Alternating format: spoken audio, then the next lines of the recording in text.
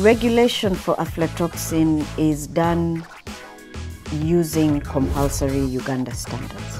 What it means is that a product covered by a Uganda standard has requirements in there that refer to how much aflatoxin is allowed.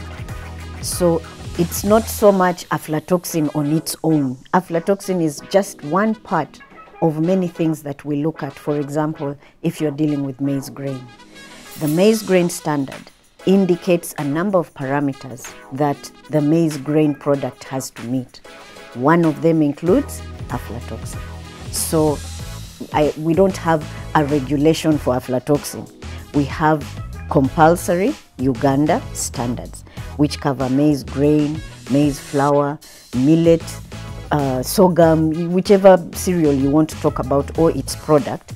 The requirements that they should meet are clearly indicated in the Uganda standard.